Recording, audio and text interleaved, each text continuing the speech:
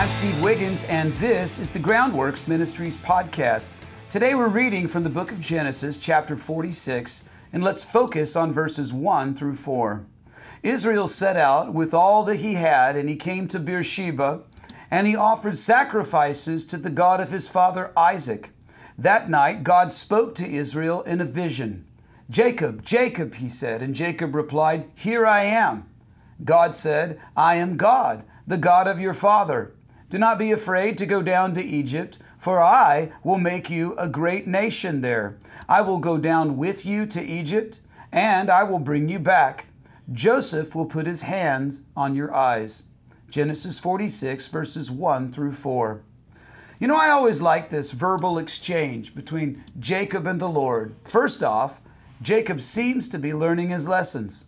Having set out on his journey, Jacob realized the gravity of it all, and he offered a sacrifice to the God of his father, Isaac. And he had experienced similar moments and significant moments of divine deliverance. But given recent family history, Jacob must have been wondering if the Lord had abandoned him. You see, the heel catcher, because that was his name, Jacob, that's what it meant. Well, he was wondering if he was setting himself up for another fall. Interesting is how God called him by his former name, Jacob, and not the name that he had bestowed upon him earlier, Israel. You see, as long as Jacob perceived a distance from himself and the Lord, he would most likely fall back into his old ways. And I believe that God was reminding him of where he had been before assuring him of where he was going. God's reference to his association with Isaac was a somber reminder that God's promise is the sustaining factor in Israel's blessing, not Jacob's righteousness. So once that's established, God articulates his grace toward Jacob and to all Israel. His blessing is not, "I'll be here holding down the fort in Canaan, hope you right." No, God promised to personally accompany Israel. God's promise is enough, but his presence is even better. God would make Israel a great nation during their stay in Egypt. Notice that great does not mean righteous, but simply large. Righteousness would come much later during the children of Israel's time in the desert.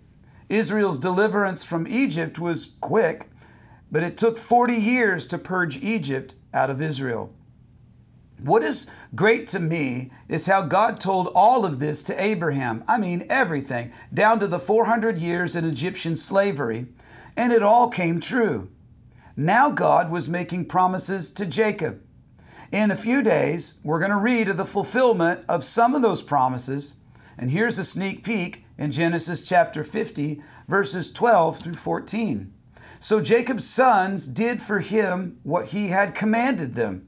They carried him to the land of Canaan and buried him in the cave at Machpelah in the field near Mamre, which Abraham had purchased as a burial site from Ephron the Hittite.